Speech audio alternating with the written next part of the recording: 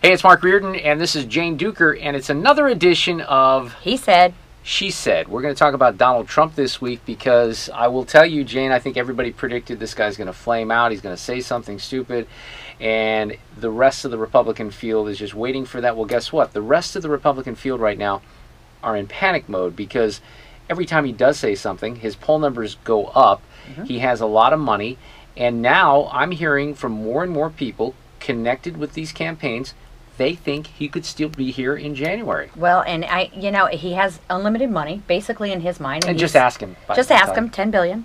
And he said he's willing to spend it. So, unlike other candidates who are forced to fizzle out, Rand Paul, others who are really losing the money, they have to go because they're out of money and they don't have a billionaire. And so he's the billionaire.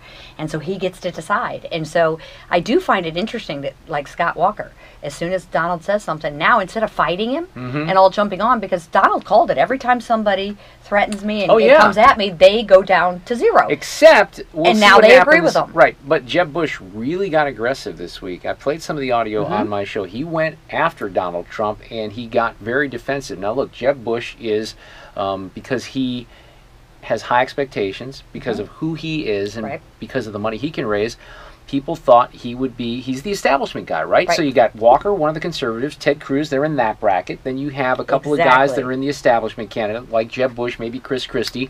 And then you have Donald Trump, who messes everything up. So can one of these candidates really pop through between now? And, you know, people say, well, it's a long time away. And I will say this, that leading the polls in 2011 before Iowa was Newt Gingrich. Well, we know that he didn't last very long. This happens with Democrats too. Absolutely. But he ran out of money. Yeah, he ran out of money. And then the other thing here is we have that, you know, Donald Trump, the people who are supporting Donald Trump aren't going to Jeb Bush. Jeb Bush has no choice but to be the anti-Trump because he's not getting those voters.